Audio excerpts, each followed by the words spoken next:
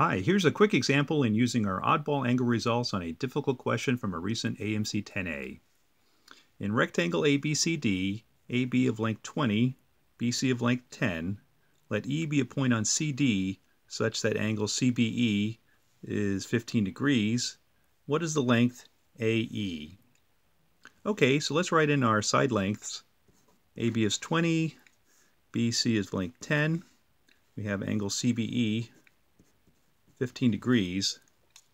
Now these zeros are a little bit unnecessary, so let's drop them for the time being. We can always add them back later. And focus on the angle of 15 degrees. Now we know from the previous video that the tangent 15 degrees is 2 minus root 3. So now we can quickly calculate the side length EC as 1 times the tangent 2 minus root 3. Now we know that DE plus EC has to add up to side length AB, so we quickly find that DE has length root 3.